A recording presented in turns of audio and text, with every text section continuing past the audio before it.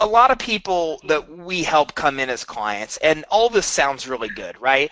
But Yeah. they forget that it's a process. And, I think of people, we live in a world where everybody wants that instant gratification. So, Oh, yeah, they do.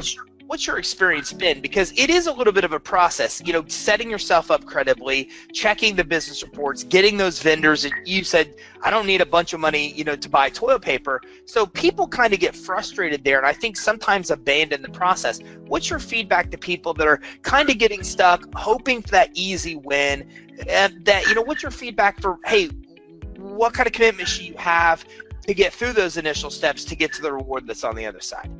Just take it one step at a time and don't try to rush it. There's no magic cure. There's no magic cure-all. I mean, even if you can personally guarantee your business, I would say great, but still do the starter steps. Don't skip steps. And that's what I was notorious for, because I had nobody to guide me.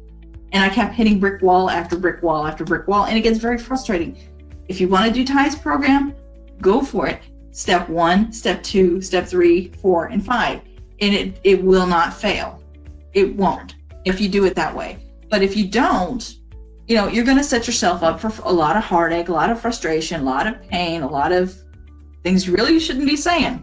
So you just got to take it one step at a time and not rush. This is not something that's going to happen overnight, but it's not going to take years like mine did. It will take literal, I would say the longest I've ever seen start to finish, depending on what you're trying to go for, I would say 6 months at the very, very max, because depending on what you're going for, what is your ultimate goal?